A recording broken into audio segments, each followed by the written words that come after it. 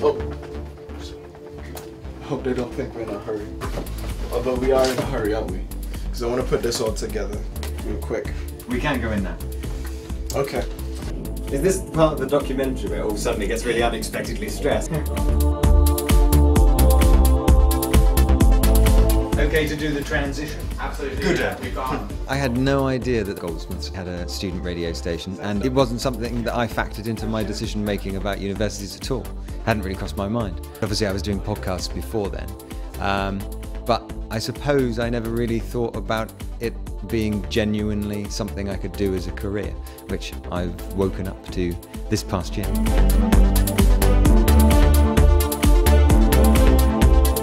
I remember sitting there thinking, can I actually do this? This is all very scary. But I remember thinking, the only way I'll find out is by actually just sticking myself in front of all the knobs and levers and giving it a whirl.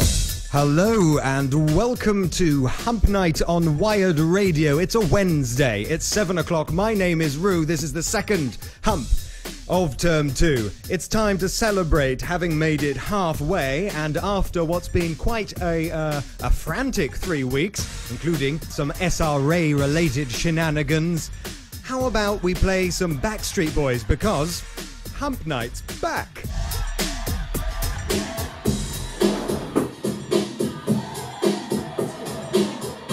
What did I say? So Hump Nights are back. Yeah, but did it all make sense? Was it? Yeah. It wasn't just like I was filling the airtime with Nat Vaughan. It was all quite sensible. Okay. Too much going on in this show.